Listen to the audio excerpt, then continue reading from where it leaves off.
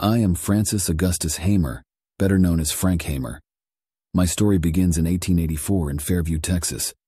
My path led me to the Texas Ranger Service in 1905, where I quickly distinguished myself with skills and determination. As a captain in 1917, I bravely stood up against the Ku Klux Klan and its racist violence. In 1934, after retiring, I was asked to help apprehend the gangster duo Bonnie and Clyde.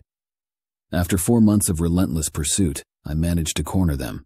After that, I returned to retirement, but continued my work against injustice, particularly against the Ku Klux Klan.